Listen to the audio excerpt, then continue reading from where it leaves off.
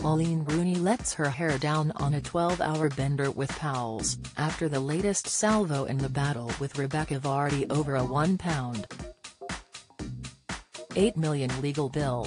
Rebecca, who was ordered to pay 90% of Coleen's costs after losing their Wagatha Christie libel trial, is furiously contesting the final sum, it has emerged.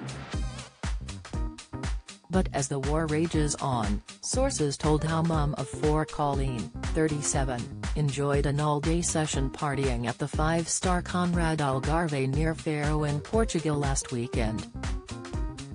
Fellow guests at the plush resort, which boasts a Michelin star restaurant, said the WAG and friends began drinking at the pool bar at 11 a.m. and continued into the early hours.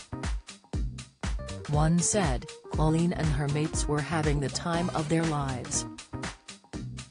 They were in Portugal for a wedding on the Saturday but lost no time in hitting the bar on Sunday morning, and then carried on. At 11 p.m. they were still going and some members of the group didn't call it a night until even later. They weren't rowdy at all, just a group of girls letting their hair down and having a lot of fun, and good for them. Coleen had jetted to the Algarve for the Saturday wedding of friends Sinead Moynihan and Ben Cowgill, leaving husband Wayne at home with their children.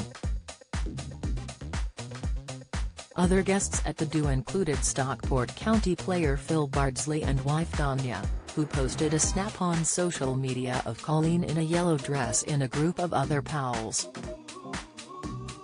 The Real Housewife of Cheshire captioned the photo, "What a day. The most beautiful wedding." Rebecca, wife of Leicester City ace Jamie, reportedly hit the roof last week after receiving the final tally of Coleen's costs, which were originally estimated at £500,000. Her legal team have asked for clarification on the bill, which is said to include a £2,000 stay for one lawyer at London's posh Nobu Hotel.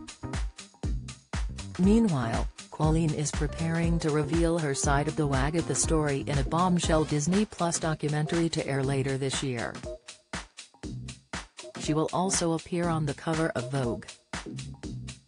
Representatives of Coleen and Rebecca were contacted for comment.